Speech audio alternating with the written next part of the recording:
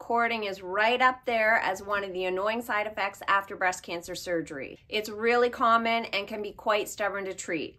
I definitely know this as I had cording after my double mastectomy. This is a two-part series on cording.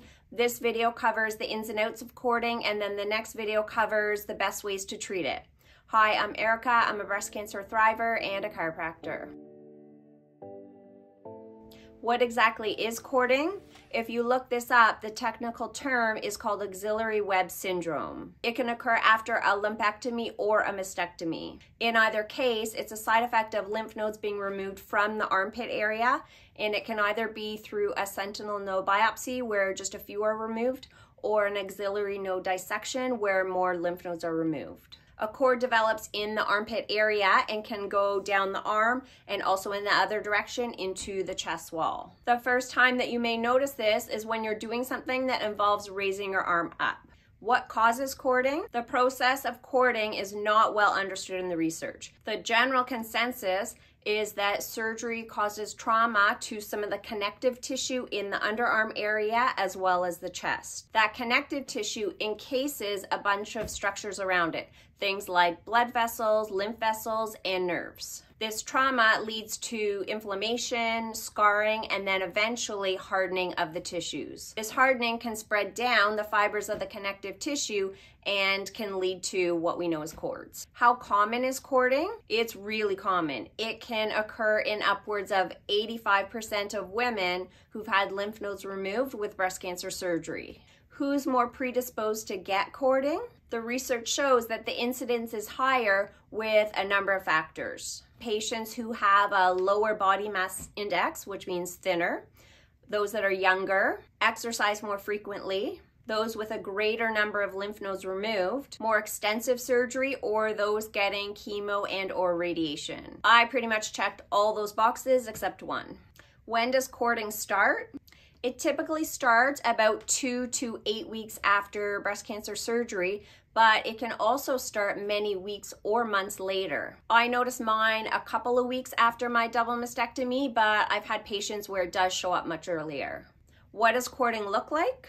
Cording can present as a single cord or thin multiple cords, usually in the armpit area. The cords can extend variable distances down the arm. So most women will have it at least going down the upper arm, and then it's also quite common for the cords to go down into the forearm area. The cords can extend in the other direction too, from that armpit area into the chest wall. The cords become more visible when the arm is generally straight and out to the side, as this tensions the cords more. Anytime I'm checking my progress with cording, I typically hang from a bar, or I'll hold the top of a door and then just lean my body weight down. I had cording that started in the armpit area and was most visible in the upper arm area, although it did go down into my forearm, and then it extended from that armpit area into the outer chest area. And then I had tissue expanders put in during my mastectomy surgery, and the port of the expander was right underneath my mastectomy scar. And there was so much tension with that, and so the cording almost tied in with the scar tissue in that central breast area. And then from there, it continued cording down my abdomen to just above my waist. It was so weird. It was almost like I had two guitar strings that went down my abdomen. What does cording feel like? The cords tend to be tight and painful. They often limit your shoulder motion. This is usually up to the front or out to the side, or a combination of both. The pain and the tension that you'll feel is usually at the end ranges of these movements, not usually in those lower ranges. For me, the sensation of tension has always been so much more than the actual pain. But when I'm stretching, this tight or tension feeling is nothing like I've experienced with other injuries. Very different than if you were just stretching a tight muscle. With a tight muscle, you tend to feel it really sort of open up and settle as you continue the stretch.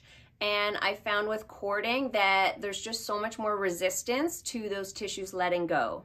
If the cording extends into the forearm area, it can make it challenging to straighten your elbow or wrist all the way. Just like any other injury that you have in the body, cording isn't something that happens in isolation. So when there's tension with the cords, there's going to be some compensatory tension in all the surrounding areas of those cords. When I did a rotation type of stretch, I had no issues rotating on the unaffected side.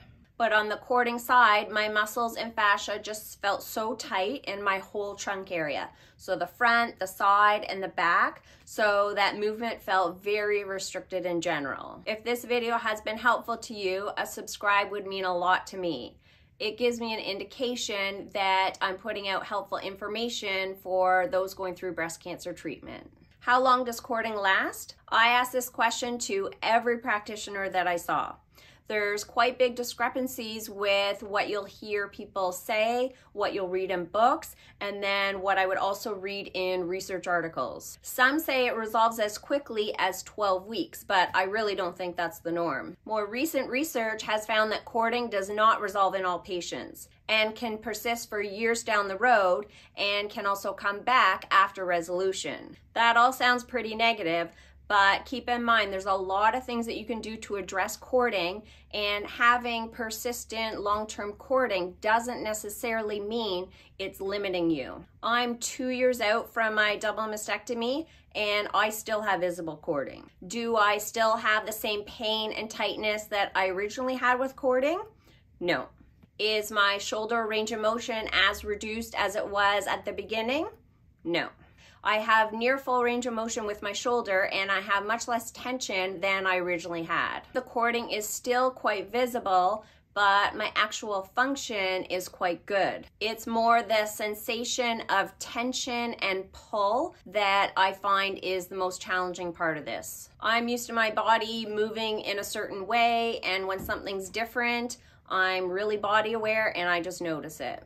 How does reconstruction surgery affect cording? Everyone's experience is different, but this was mine. A few days after reconstruction, I noticed a significant improvement in the cording that went from the armpit area into the side of the chest. So an indirect bonus of that second surgery was some of that scar tissue in the surrounding area was released, and this helped to reduce the sort of pull on the cord in that area. I did a ton of rehab after my double mastectomy, but what I found is when my arm was all the way up overhead, there was just more tension on that cancer side just to hold that position. When I would do an overhead squat with a dumbbell, on the unaffected side, I could easily keep my arm up by my ear, which is where it should be. But on the cording side, I would compensate so much to try to have my arm overhead because of all that extra tension and try to just maintain that position. I didn't actually do much of these as an exercise because I was compensating so much, but I was just testing out the imbalances side to side. After surgery, like I said, there was a bit more of an ease to have my shoulder in that overhead position, and it made this overhead squat position much easier. I did find that there was sort of a tightening up in that whole area about 4 to 6 weeks after that exchange surgery. That new normal of tension, which was less than it was before, stayed relatively constant and never went back to what it was pre-surgery. How does radiation affect cording? Some women, including myself, can experience side effects from radiation where there's a tightening and hardening of the tissues in the radiated field, so in through the chest area, underarm area, and this can indirectly affect the function of the shoulder. So these symptoms of shoulder tension can really play into each other, and it can be challenging to separate the causes as there's often overlap in symptoms. What degree of tension in this area is from cording and what's due to radiation fibrosis? No one will be able to say that, but at least if you address both, then you'll be on the right path.